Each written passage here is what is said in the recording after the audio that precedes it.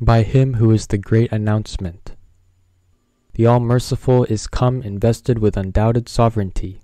The balance hath been appointed, and all them that dwell on earth have been gathered together. The trumpet hath been blown, and lo, all eyes have stared up with terror, and the hearts of all who are in the heavens and on the earth have trembled, except them whom the breath of the verses of God hath quickened, and who have detached themselves from all things.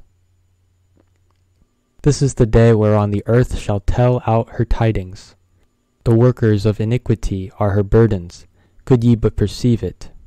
The moon of idle fancy hath been cleft, and the heavens hath given out a palpable smoke. We see the people laid low, awed with the dread of thy Lord, the Almighty, the most powerful. The crier hath called out, and men have been torn away. So great hath been the fury of his wrath. The people on the left hand sigh and bemoan. The people on the right abide in noble habitations. They quaff the wine that is life indeed from the hands of the All-Merciful, and are, verily, the blissful. The earth hath been shaken, and the mountains have passed away, and the angels have appeared, rank on rank, before us. Most of the people are bewildered in their drunkenness, and wear on their faces the evidence of anger. Thus have we gathered together the workers of iniquity. We see them rushing on towards their idol.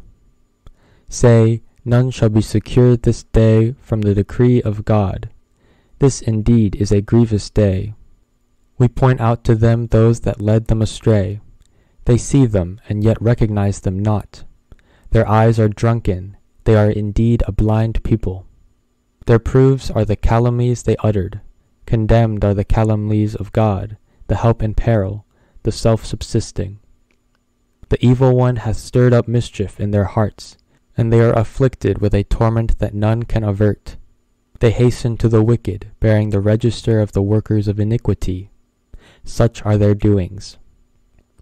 Say, the heavens have been folded together, and the earth is held within his grasp. And the corrupt doers have been held by their forelock, and still they understand not. They drink of the tainted water, and know it not. Say, the shout hath been raised, and the people have come forth from their graves, and arising are gazing around them. Some have made haste to attain the court of the God of mercy.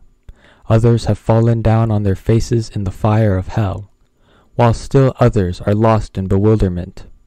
The verses of God have been revealed, and yet they have turned away from them. His proof hath been manifested, and yet they are unaware of it. And when they behold the face of the All-Merciful, their own faces are saddened, while they are disporting themselves. They hasten forward to hell fire, and mistake it for light. Far from God be what they fondly imagine. Say, whether ye rejoice or whether ye burst for fury, the heavens are cleft asunder, and God hath come down, invested with radiant sovereignty. All created things are heard exclaiming, the kingdom is God's, the Almighty, the All-Knowing, the All-Wise. Know thou, moreover, that we have been cast into an afflictive prison, and are encompassed with the hosts of tyranny, as a result of what the hands of the infidels hath wrought.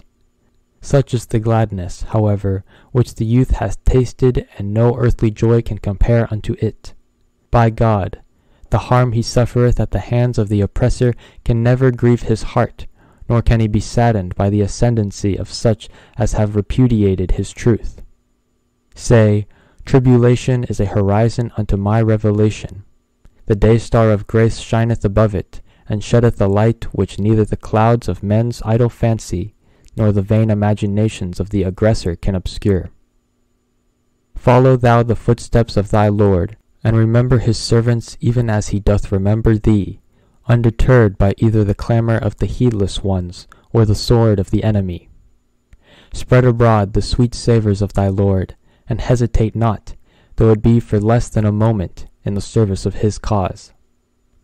The day is approaching when the victory of thy Lord, the ever-forgiving, the most bountiful, will be proclaimed.